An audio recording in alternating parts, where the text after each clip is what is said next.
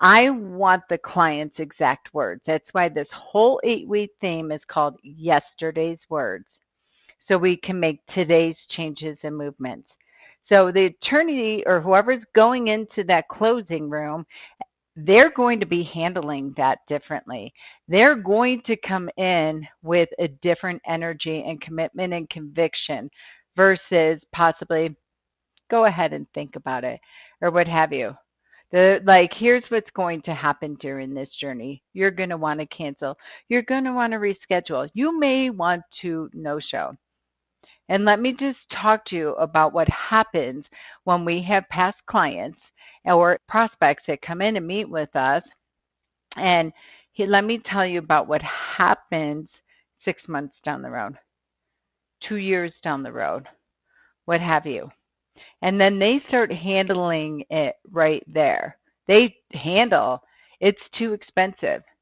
We hear people when we have built a stellar client success team to support you on this journey. They're a success team because they know the cause and effect. They know the impact if you raise your hand and you don't do this or what have you.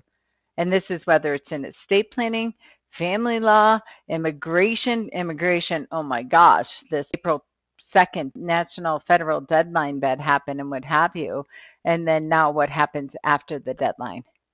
People respond to deadlines. What is the first bill that people pay? Their mortgage. Typically, it's on auto pay because they know the impact if that's not paid. They know the ripple effect when that's not paid. So if your intake team, you don't know your data, you don't know your information, they're not giving you a daily huddle. My recommendation, people are really starting to embrace it. They're no longer afraid to pick up the phone.